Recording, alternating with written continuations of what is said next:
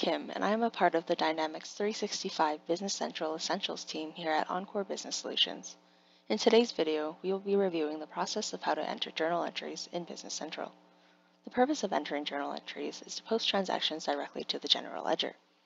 To access general journals, we'll hover on Finance, select General Journals. Alternatively, you can use the Tell Me and search for general journals. We'll start with the default badge. Once you select the badge, you are presented with the General Journal screen. The posting date is defined by the working date in the system. You can easily amend this date if different from the working date, selecting the date picker and picking a date prior or later. We'll start by entering the GL account number. If you know what the account number starts with, you can start typing that. Alternatively, you can enter the description. I'll start with prepaid. You'll see that the account name and the description auto-populate. You can amend the description and add to the end of it, or remove it entirely to adjust as needed. In the amount column, the debits and credits are based on positive and negative values. You can enter a positive or negative here, and it will define as an amount in one of these columns. We'll start by entering a $100 debit, and you'll see it auto-populates.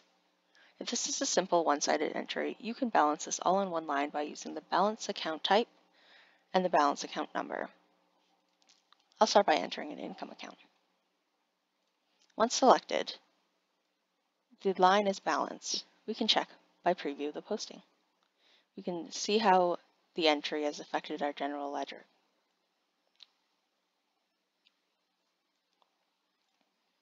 Alternatively, you don't have to use the balance account type. You can leave that blank.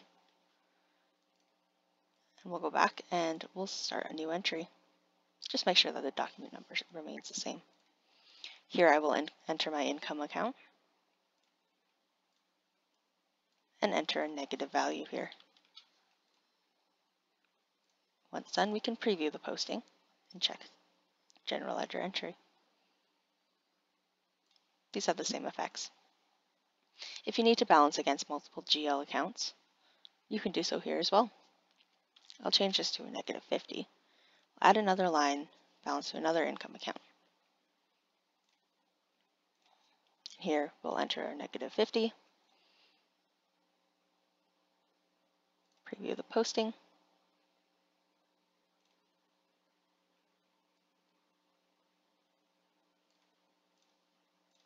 and then we can post the entry.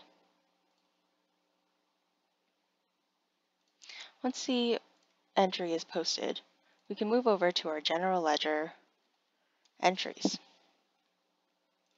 Here, you will be able to see all posted transactions that affect the general ledger.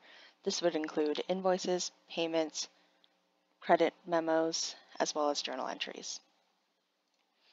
To search, we'll use the document number that we just posted. And you can see it pulls up all the lines that we had entered.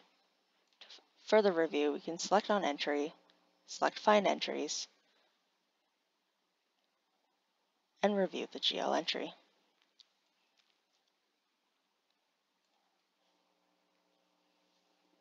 This concludes how to enter a journal entry in Dynamics 365 Business Central.